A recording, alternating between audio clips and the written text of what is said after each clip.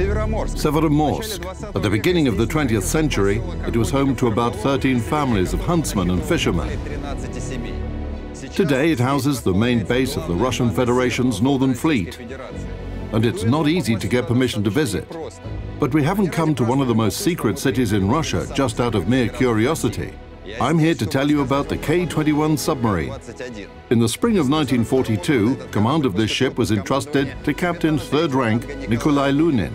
This was the beginning of one of the most vivid pages in the history of the Russian Navy.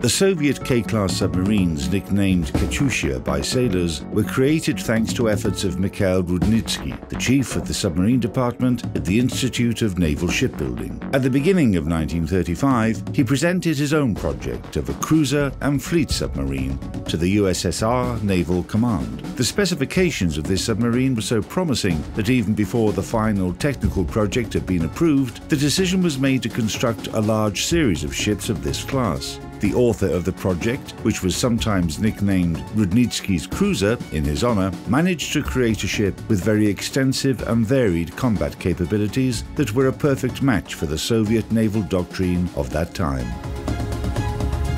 It was supposed that, in order to perform the tasks of a fleet submarine, she would stay within a specified area and patrol it. If an enemy appeared, she would let the main Allied forces know about it.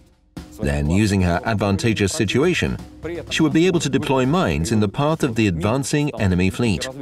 After the hostiles suffered some losses in this minefield, the sub would carry out a torpedo attack. After this, she would disengage and wait for the enemy to sail away from the quadrant. Thanks to her higher speed, she would then move to another position and re-engage the hostiles there. That's the action algorithm of a fleet submarine.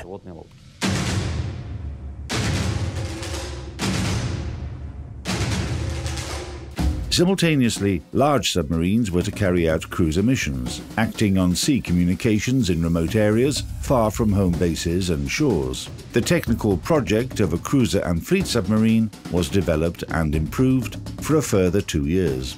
In December 1936, the first 3 ships were laid down in Leningrad. This series of submarines received the number 14. In the Navy, they were designated as the K-class.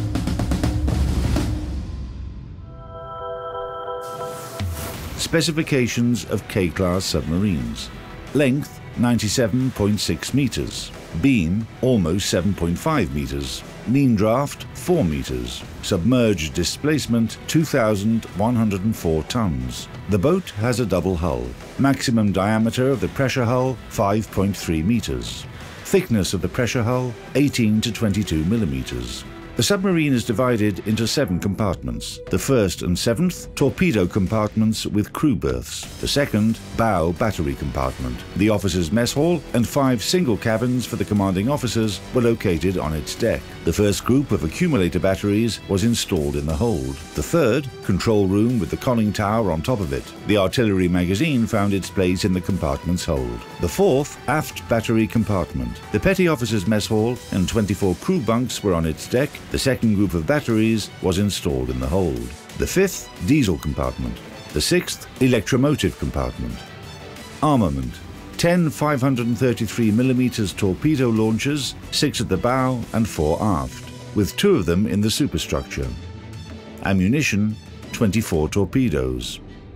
Artillery armament. 2 100mm B-24PL dual-purpose guns, 2 45mm 21K dual-purpose guns, 2 7.62mm M1 removable machine guns.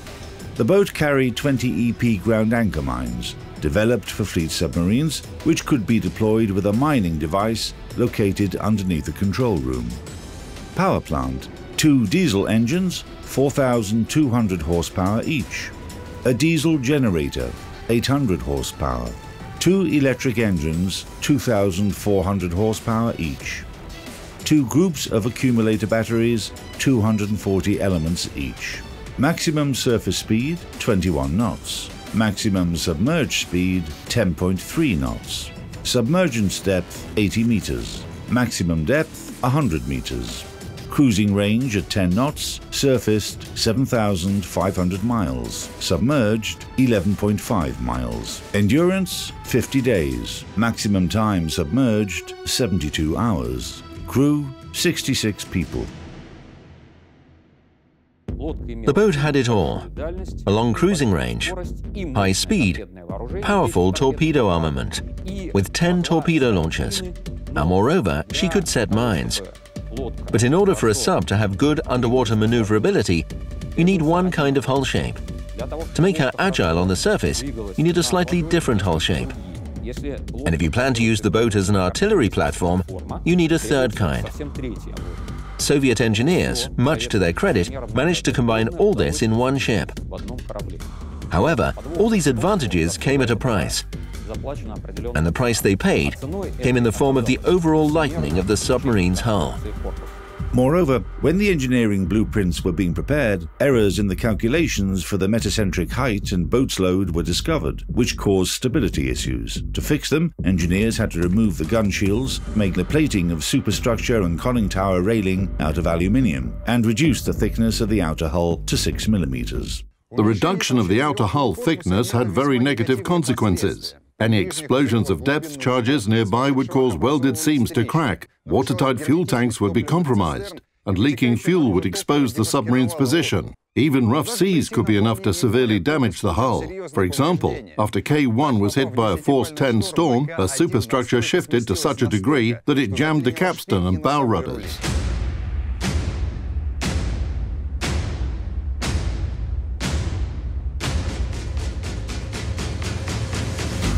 However, these individual technical drawbacks of Katiushas weren't that important compared to the shortage of prepared crews. By the end of the 1930s, the USSR hadn't managed to organize the fully fledged training of submarine officers directly in naval schools. The Navy, meanwhile, had only 2 training squads for underwater operations, which prepared commanders and specialists for submarines. The problem was that these schools weren't able to prepare the necessary number of commanders and specialists at the rate at which the shipbuilding industry was producing new submarines. By the summer of 1941, the Soviet submarine fleet included 212 ships, 85 in the Pacific Fleet, 67 in the Baltic Fleet, 44 in the Black Sea Fleet, 16 in the Northern Fleet. 118 of them were either under repair or at different stages of construction. The remaining 94 were complemented with crews that underwent practical training directly on them.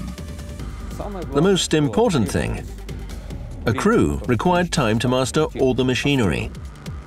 To this end, a training program was developed. The training program for submarines, adopted in 1938, consisted of 21 tasks. Here are some of them. Task 2, controlling a submarine when submerging, carrying out submerged maneuvers and surfacing. Task 13, attacking a ship sailing along an alternating course with torpedoes from a long initial range. Task 21, joint maneuvers of a group of submarines when evading the enemy. Ships whose crews had complemented all the tasks were considered fully combat ready. The highest certification of a submarine was to successfully complete a submerged attack against a high-speed formation of warships with anti-submarine escorts, moving along a zigzag path. The Soviet submarine fleet had very few certified subs. So the reality was that despite having a large number of boats at our disposal, only half of them, at best, were combat ready. Only 2 submarines were fully prepared for combat in the Baltic Sea, 19 in the Black Sea, and none in the Northern Fleet.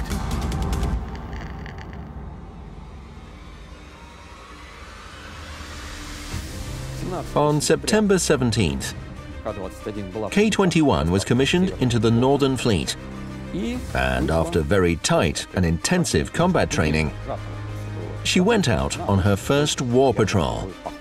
During the autumn of 1941, Katiushas had to adapt to sailing conditions in the northern Arctic waters first of all. The Barents Sea tested the endurance of the ship and her crew on every cruise. It turned out that surface speed was very much dependent on the sea conditions. At force 5 roughness, which is quite characteristic for Arctic latitudes, speed dropped twofold, while during a storm, a submarine could list up to 50 to 55 degrees.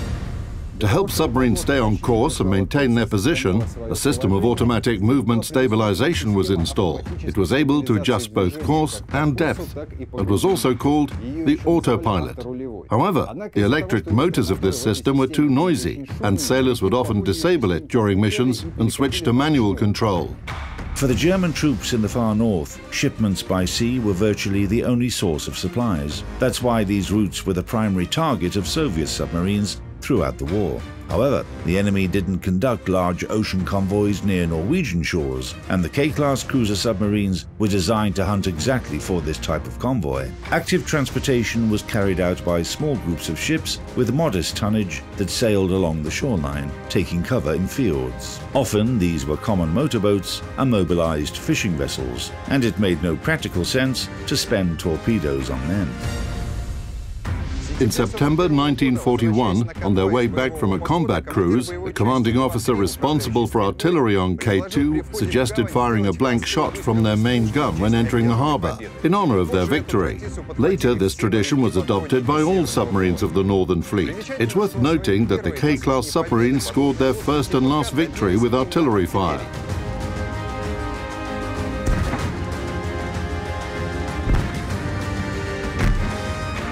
In terms of artillery armament, Katiushas surpassed all Soviet submarines of that time. Their 100mm dual-purpose guns were even sometimes used for anti-aircraft defense at home bases. Of course, these submarines found the main application for their guns at sea and near enemy coasts. The events that occurred at the end of 1941 during a combat cruise of K3, when she was helmed by Lieutenant Commander Malafeyev, presents a very characteristic example of this. On December 3, K3 discovered a small convoy off Hammerfest that included the cargo ship Altkirch and 3 submarine chasers. The Soviet submarine carried out an attack, but failed. All torpedoes missed their targets. Moreover, by firing a salvo, the boat revealed herself and was immediately spotted by the enemy escorts. The Germans set chase to K3 at once, and in just a couple of minutes dropped around 30 depth charges. While evading them, Katiusha hit the ground 3 times and finally laid on the bottom, with all noisy mechanisms disabled. However, the attack continued, and each new series of charges with the correct depth setting could have become the last for K3.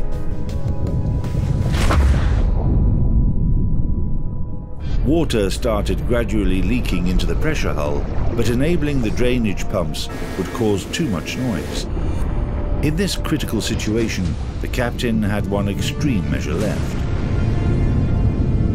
to surface and engage in an artillery battle.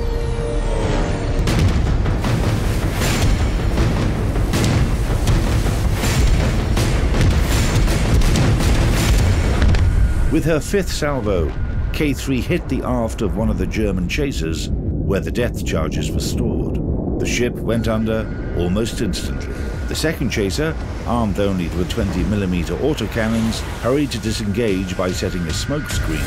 The third ship was too distant, and her salvos fell short of the submarine. K3 disappeared beyond the horizon before the enemy's eyes. Later on, it was found out that an enemy coastal ship had hit a mine cluster deployed by the sub a week prior to those events. Thus, the first mission of K3 in the Northern Fleet turned out to be very successful. This hatch was used to load anchor mines, which were stored in the hold in mine and ballast tanks. By the way, the submarines of this class proved themselves to be excellent mine layers during the war. More than half of the enemy tonnage they sank was from their mines. But what's most staggering is the audacity of Soviet submariners, who entered narrow Norwegian fjords with unfamiliar fairways on their almost 100-meter-long ships. Often, they were spotted by lookouts on the coast but cool-headedly ignored all of their signals and requests and deployed mine clusters and minefields across enemy communication routes.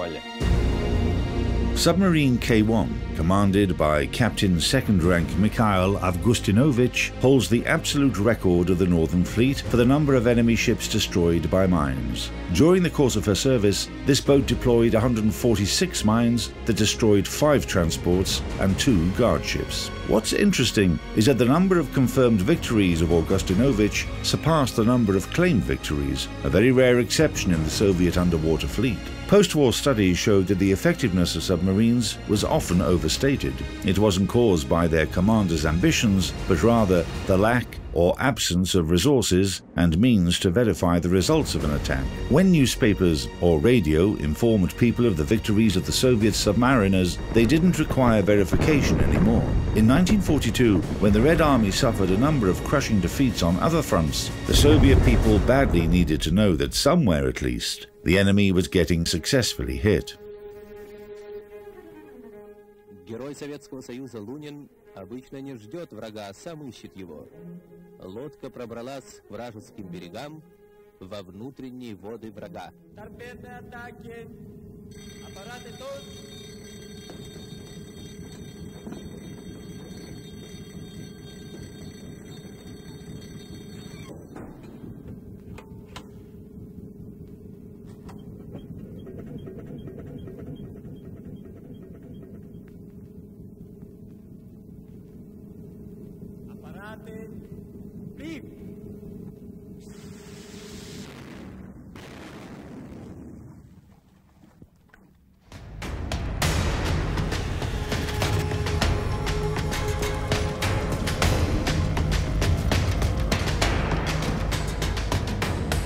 He launched 4 torpedoes at the German task force at battleship Tirpitz.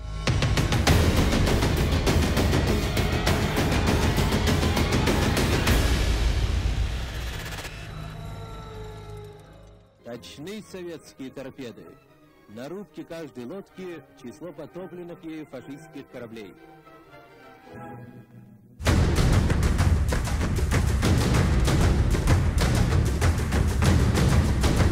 10 spare torpedoes were stored in the forward torpedo room, and 6 more were loaded and ready in the launchers. Initially, submarines of this class weren't equipped with a system that enabled bubble-free torpedo launching, which was a substantial tactical disadvantage. The enemy could detect a salvo fired from a submarine and perform evasive maneuvers. Moreover, by firing several torpedoes underwater, the boat risked disclosing her position. For this reason, some Soviet captains fired torpedoes from the maximum effective range. On K-21, the system of bubble-free fire was installed in March 1942. By the way, it was partially Nikolay Lunin's initiative to install the system for bubble-free torpedo launching. He was an experienced submarine officer who had completed 5 war patrols on submarine Shah 421 and carried out 7 torpedo attacks. On March the 4th, he was appointed as K-21's captain. An interesting fact, the order giving him command of K-21 came exactly 1 day after the decree of the Presidium of the Supreme Soviet, which awarded him the title of Hero of the Soviet Union. Thus, he first became a hero, and the very next day was given command of the largest and most powerful submarine in the Russian Navy.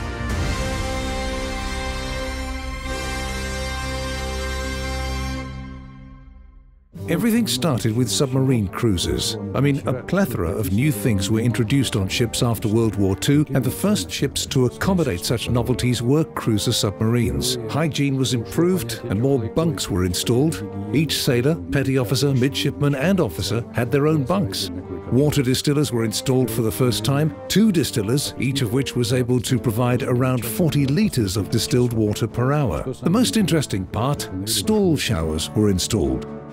You know, in practice, such things as distilling water, heating water, and everything related to it is just wasted energy. Almost no commander would agree to spend energy on water and potentially spend the resources required for a torpedo attack or the chance to flee from enemy ships after an attack. I mean, from submarine chasers and destroyers. Our grandfathers served on submarines in the north in severe and Spartan conditions. Moreover, the submarines of the time didn't even have any heating. On June the 18th, 1942, K-21 started her fifth raid. For 10 days, the submarine cruised along the northern coastline of Norway, searching for targets. During the night of June 28, Lunin received an order to move to another location close to Cape Nordkin to cover convoy PQ-17. Several days later, the Allies learned that a task force of surface ships, headed by Tirpitz, had set sail. The largest German ship was a highly valuable piece on the board, and by losing this piece, the Kriegsmarine would lose their advantage in the north. Both opposing parties knew that, which was why the German command valued concealment and secrecy most of all while planning their operations. The Allies, in their turn, took all possible measures to detect Tirpitz. In the evening of July 4, convoy PQ-17 received the fatal order to spread out. The German squadron wasn't aware of this and continued along their previous course. By the second half of the next day, the squadron had neared Cape Nordkin. The characteristics of the listening sonar installed on K-21 weren't that impressive, but Lunin was lucky enough to have a good sonar operator. At 16:22 on July the 5th, 1942, he reported to the officer of the watch that he had heard some indistinct noise. The noise was getting louder at a course angle of 30 degrees on their starboard. The commander ordered the sub to turn and extended the periscope several times in order to identify the source of the noise. As the boat continued moving towards them, dim outlines transformed into large ships, escorted by destroyers. Lunin declared a torpedo attack state on K-21. The enemy was following an irregular course. In other words, the ships were moving in formation, an anti-submarine formation. It meant there was a group of destroyers in front of 3 large ships, which were moving in a front formation. The task of the destroyers moving ahead of large ships in a front formation is to detect submarines. Not just detect submarines, but force them to change their course. Either a submarine is detected, or she will try to avoid the collision at periscope depth. Therefore, when a submarine submerges and then surfaces, she will have only one chance to attack, because the ships are moving at high speed. Initially, Lunin planned to attack using the bow torpedo launchers, but at 17:50 he raised the periscope and saw that the squadron had changed the course. This made a torpedo attack from the bow launchers impossible. The commander made a decision to launch the aft torpedoes. A lack of experience in attacking fast-moving targets with strong escorts, imperfect tracking devices, errors in analyzing target motion, and the risk of being revealed with an additional extension of the periscope, all these and other factors made it harder to prepare a torpedo attack. Nevertheless, Lunin made a second attempt, a risky one, to launch torpedoes at a receding target from an obtuse angle. According to his calculations, the distance was maximum but acceptable. At a particular moment, K-21 was surrounded by the escort ships and could have been detected. Lunin gathered all the data for a launch, extended the periscope and waited for the target to enter the computed zone. The parameters he had indicated that the attack would be successful. He launched 4 torpedoes at the German task force, at battleship Tirpitz. Immediately after the torpedo salvo, K-21 submerged to 30 meters and left the attack area at full speed. Approximately an hour later, a radiogram was received at the Coastal Command HQ of the Northern Fleet. At 1800, latitude 71 degrees 25 north, longitude 23 degrees 40 east, attacked enemy ships comprising battleships Tirpitz and Scheer, and 8 destroyers, attacked battleship Tirpitz, heard 2 blasts, commander of K-21. Meanwhile, in the north, far away from K-21, German aviation and submarines were pillaging convoy PQ-17. Soviet destroyers left the northern fleet bases and aircraft took off from the coastal aerodromes to search for the enemy. The radiogram from Lunin was still being decoded on the coast, which is why nobody knew the exact location of the German task force. Nevertheless, everyone understood that they had to be detected at any cost.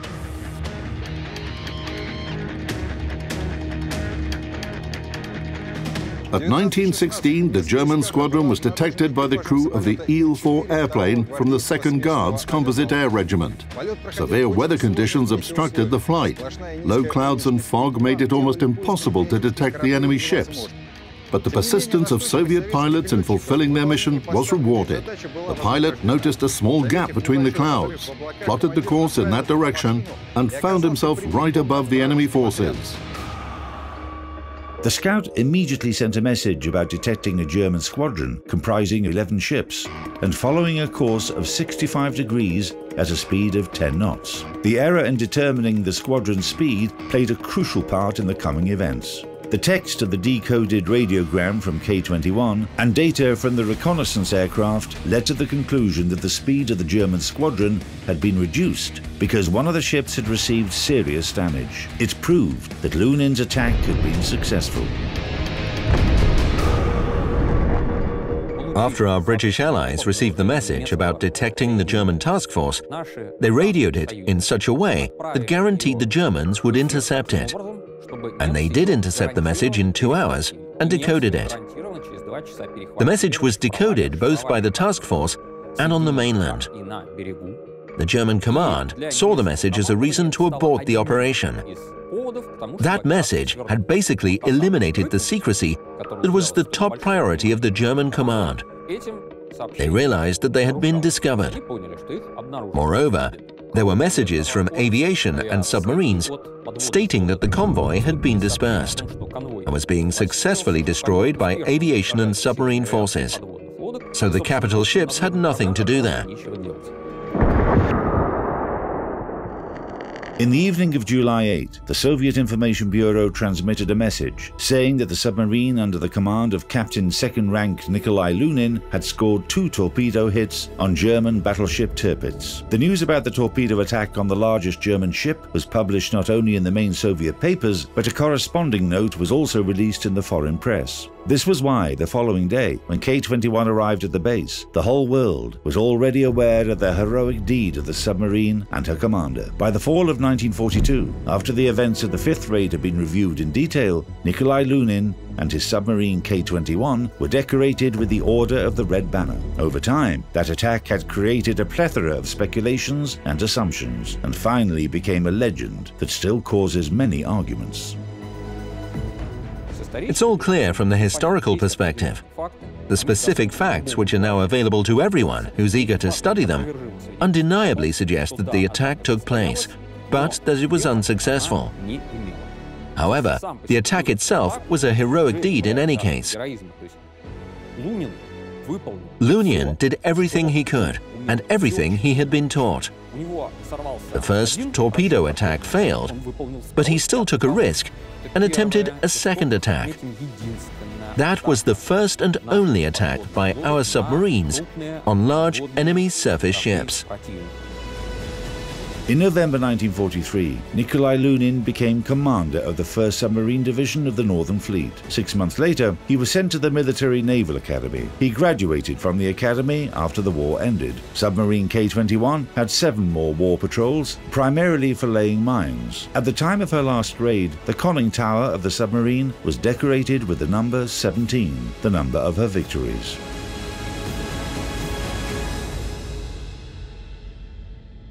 As a matter of fact, the combat cruises of submarine K-21 ended on April 12, 1944. She required mid-life repairs, and after being docked, she didn't take part in any further military actions until the end of the war. That might have saved the life of the submarine and her crew, because she was the only submarine out of 6 boats of her class that survived the war. After being decommissioned from the Navy in 1954, K-21 was converted into a training facility where submariners practiced survivability skills. In 1981, the Military Council of the Fleet proposed to make submarine K-21 a memorial to honor all the submariners who had died during the war. 4 compartments were rebuilt as a museum, so just the forward torpedo room, forward battery room, and control room with the conning tower remained almost unchanged. The victories of submariners from the Northern Fleet are sacred to me, no matter what anyone says. The numbers can be exaggerated or underrated, To my mind, it would be an insult, not only to me, but to the veterans who are no longer here with us, when someone who only read the numbers would say, "Come on, how many ships did you sink?" You say? You just sailed about at sea, and that's it. In wartime, huh? In the conditions of the North, a patrol by any submarine is already a heroic deed, because their crews always left the base with a one-way ticket. They never knew whether they would return or not.